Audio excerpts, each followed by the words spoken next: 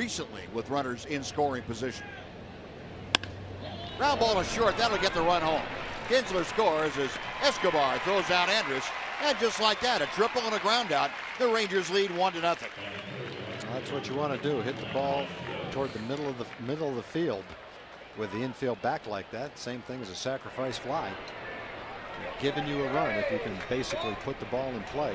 That's exactly what Elvis did. The Rangers get on the board first. Good start in the first inning.